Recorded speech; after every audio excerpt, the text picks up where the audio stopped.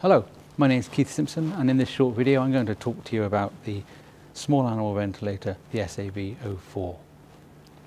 Now, the SAV04 is a very simple ventilator. It was designed, or original concept was designed back in 1994, and really since that point it hasn't changed in appearance or behaviour since then very much at all. There have been a few variations, the most common one being the SAV03, and now we have the SAV04.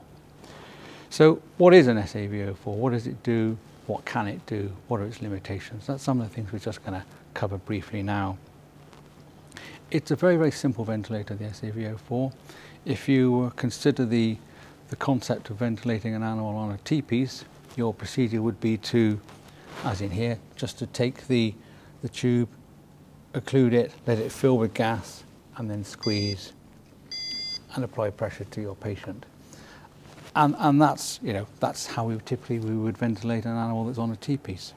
What we're doing there really is just occluding the gas flow and then pushing gas into the patient. Now we can do that in an automated manner if we employ a special T-piece, which is what we have here, within which we have a solenoid.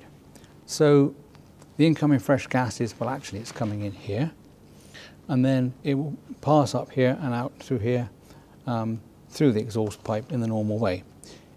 If we close the valve off between here and here, then the gas can't flow into the expiratory limb, and the incoming gas from the fresh gas outlet of your anaesthetic machine will go into the patient and inflate the chest.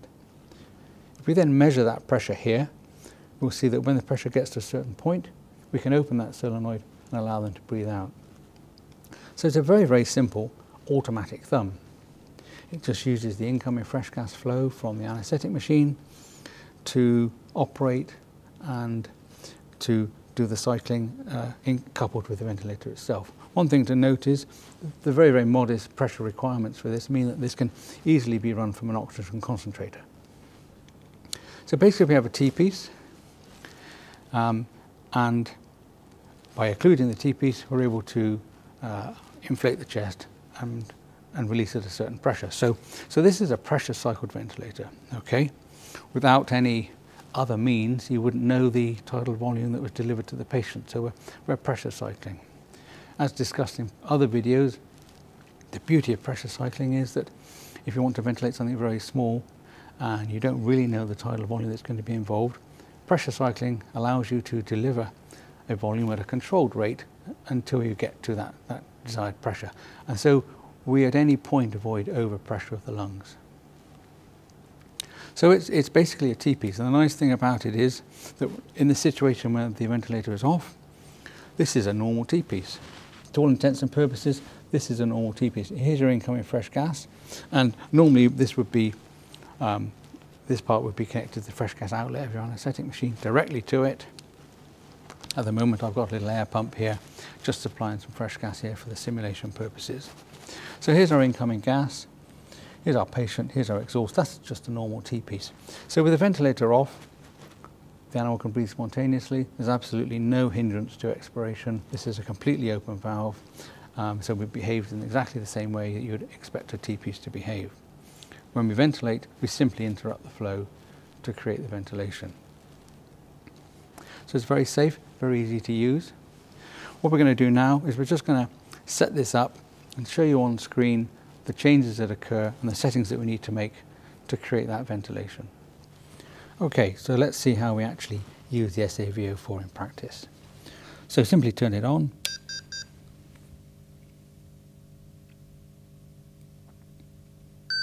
Okay, now we have a screen where we're ready to go. Just to briefly explain some of the features of this screen. So off means basically where the ventilator is off. We have a battery level at the top just to show what the battery level is.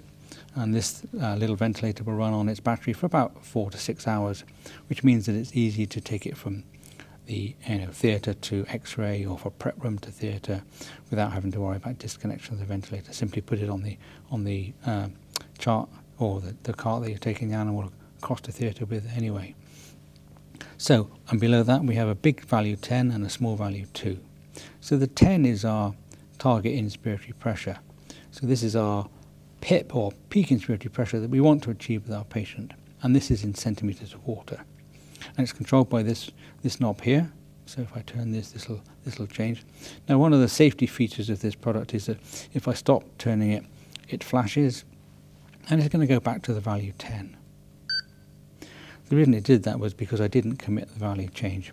So if I wanted to change this to 6, I would change this to this point, push it, and now it's committed and it'll stay at 6. Just a safety feature that means that if you do this during an op, you're not actually going to create a massive inflation pressure that you didn't want. So that's going to go back to our 6. So let's put this back to 10. There we are. So what does the 2 mean? Well, the 2 is the expiratory time. So our inspiration is going to be dictated by our inspiratory flow rate and the pressure we wish to achieve.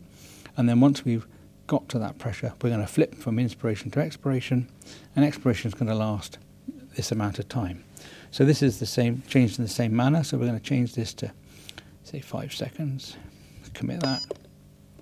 And now we've got inspiration to a pressure of 10 centimeters and expiration that lasts for 5 seconds. You'll see on the screen now, just above it, two things which aren't filled in at the moment, the IT value and the RR value. Because the machine knows the time when the valve is open, it knows the inspiratory time, or can measure the inspiratory time, and once we start ventilating, it's going to fill that information in. Having worked out what the inspiratory time is, you can then calculate the respiratory rate. And of course, knowing that as well, it means it knows the expiratory time, and we can display the IE ratio. So once we start ventilating, these values are going to change, and we're going to get a bit more updated information about what the ventilator is doing. So let's just drop this back down to 2 seconds. We'll set our target pressure at about 10 centimeters. So we've got a very small cat here, so maybe this is a bit high, so we'll maybe put this down to 9 centimeters. So this will be our target pressure. And then we have a couple of indicators here. The green LED is showing that the valve is open. So we're just running as a normal T-piece. As it says there, is off. As soon as I push this down, we're going to go to red, and we now says IPPV. And look what's happening. The valve is closing. The pressure's rising. You see the pressure rise in this pressure bar graph. When the pressure bar graph gets to the top, it reaches the 9 centimeters that we've set. The valve then opens. We wait 2 seconds, and then the valve closes and the process repeats. So if I change this to 3.5 seconds, we've now got a greater delay before the valve closes again. So this is how we're controlling our respiratory rate. And if we now look at the screen, we can see that the inspiratory time is 0.6 seconds. So that's a very respectable inspiratory time for a small animal such as this. And on that basis, we've got a respiratory rate of 22 breaths per minute. And our resultant IE ratio is 1 to 3.2. So we've got a really nice, simple controlled pressure cycle ventilation going on here. And to show the effects of pressure cycling, if I were to slightly occlude this chest, inspiratory time is going to drop because it's going to get to pressure faster. So now our inspiratory time is 0.4, and our respiratory rate's gone up correspondingly. But of course, because we are pressure cycling and we're cycling to this pressure and I've occluded the chest, our consequent delivered tidal volume has actually reduced. But the main point is, being a very small animal, that change in compliance of the chest did not result in a change in excess pressure, because we were targeting the pressure by pressure cycling. And really that's the whole concept of the SAV04 or the SAV03. We choose a selected target pressure, and then we set our flow rate on the anaesthetic machine to achieve our desired inspiratory time. So if we felt that our inspiratory time was too long or too short, we would change our fresh gas flow accordingly until we got to what was an appropriate inspiratory time. At the end of a procedure, there's a simple method of weaning the patient from the ventilator.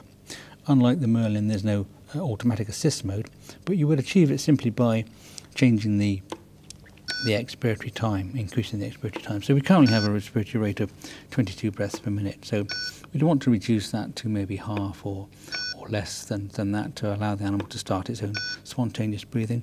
So we would just increase the expiratory time, maybe go to here, and now our respiratory rate is 11 breaths per minute compared to the 20 odd that we had before. So now we've got a much reduced minute volume, so the animal is going to start to accumulate CO2, and that will help to return the spontaneous drive to the animal. This applies to mammals, birds, reptiles, any of the small animals that you're hoping to wean from the ventilator after a period of time. And that in essence is the SAV04. It's a very simple ventilator to use, very simple ventilator to control, but allows precise control of pressures to preserve lung tissue and prevent over-inflation in those very, very small animals. For further information, please take a look at our website. There are other videos there to help you with things like leak testing and function testing of the SAV04 or SAV03. Otherwise, there's further information to be looked at in terms of the articles that are also on the website. But thank you for listening today.